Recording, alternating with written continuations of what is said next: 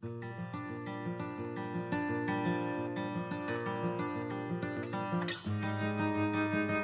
is May the 6th. Will we be persecuted?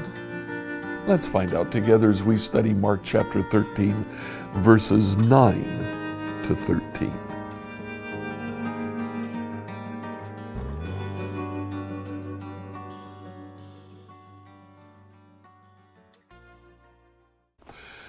We start with a question today: will we be persecuted? There are three major different studies, different answers to that question. It relates to the rapture. Will the church be raptured before persecution takes place, or will it take place after?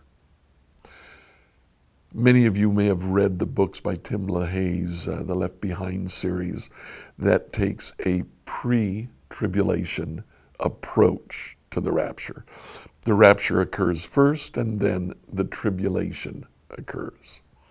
Others believe that it takes place after, and still a third group says that it takes place halfway through.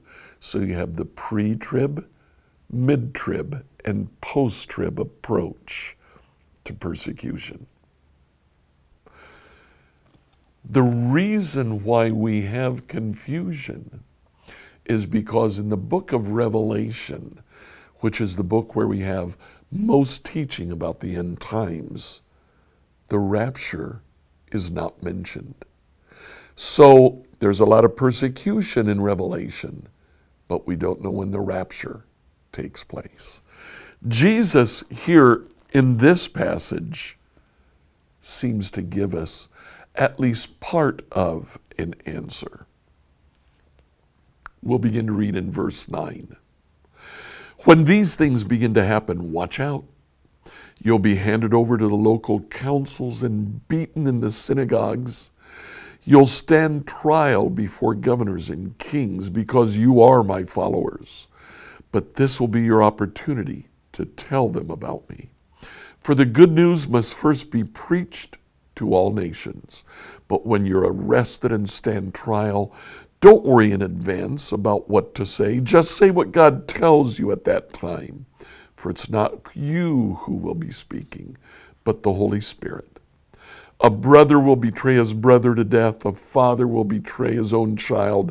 Children will rebel against their parents and cause them to be killed. And everyone will hate you because you are my followers. But the one who endures to the end will be saved. Now, Jesus seems to indicate that we will undergo some level of persecution.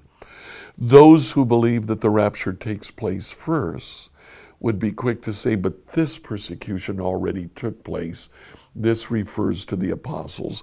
And certainly it does refer to the apostles, and the apostles at some level fulfilled it. But it seems that Jesus is saying there will be persecution coming in the end times.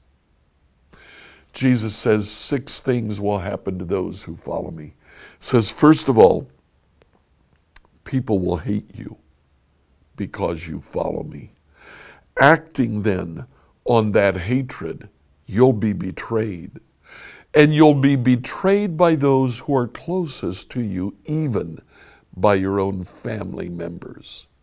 Thirdly, he says you will be handed over to the authorities.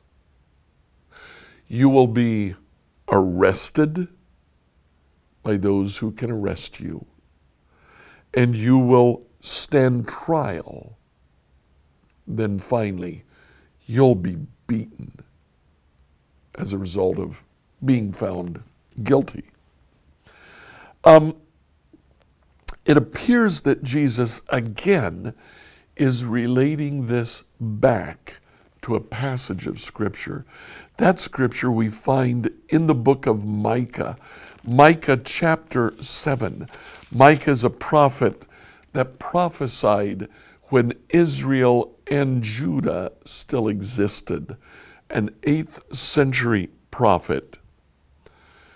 In Micah chapter 7, verses 2 and 3, Micah says, the godly people have all disappeared. Not one honest person is left on the earth. They're all murderers, setting traps, even for their own brothers. Both their hands are equally skilled at doing evil. Officials and judges alike demand bribes. People with influence get what they want, and together they scheme to twist justice. Just a few verses later, Micah warns the people of Israel in verse 5. Don't trust anyone, not your best friend or even your wife. For the son despises his father, the daughter defies her mother, the daughter-in-law defies her mother-in-law. Your enemies are right in your own household. It appears that we will be persecuted, at least at some level. There will be betrayals, there will be handing over, even arrests. So what does Jesus tell us to do? He says, first of all, in book of Mark, chapter 13, in verse 9, watch out. Be alert, in other words. Keep your wits about you. He says, secondly, at the end of verse 9, this will be your opportunity to speak about me. Every opportunity that we have, we're to speak of Jesus. In verse 11, he says, don't worry in advance. Much of what happens, the impression that I get is it'll happen quickly. It'll roll quickly. Jesus says, don't worry in advance about what to say. I'll let you know in the time.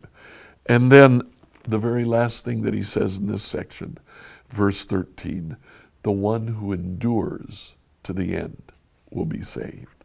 The last thing Jesus says is, stick it out. Stick with it. Don't turn away. Endure to the end. I encourage you to like, follow, and subscribe on whatever platform you use to listen to this devotional. Send your questions to us at questions@becomehope.com. Tomorrow, we'll answer the question, where do we go when all of this begins to happen?